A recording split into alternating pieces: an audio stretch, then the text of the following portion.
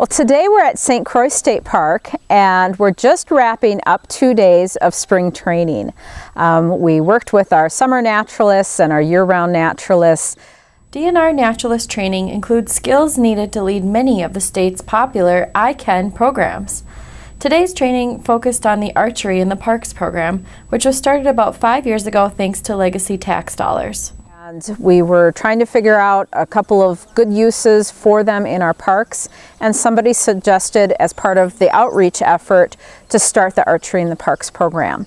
Minnesota boasts 67 state parks, many of which host various I Can programs throughout the year. So we're training people today here in the park. We're certifying them as basic archery instructors. And then they're going to go off into whatever park they work at, and they're going to be teaching the public how to shoot archery. From youngsters to the elderly and every age in between, archery is a hobby all ages can enjoy.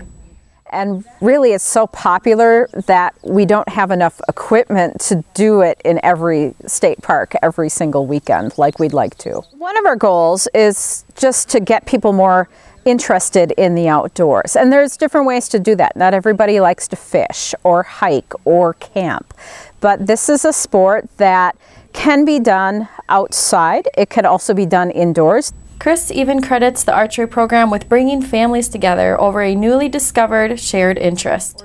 I'll hear them telling their kids, we have an archery club nearby, we could join it and do this as a family. I see that bow hunter parent come with their kids, and they're bringing their little 8-year-old daughter with, and he sees how she is just lighting up doing this, and I see him light up. And he's like, I could be doing this with my daughter. So he's connecting with his kid. That's perfect.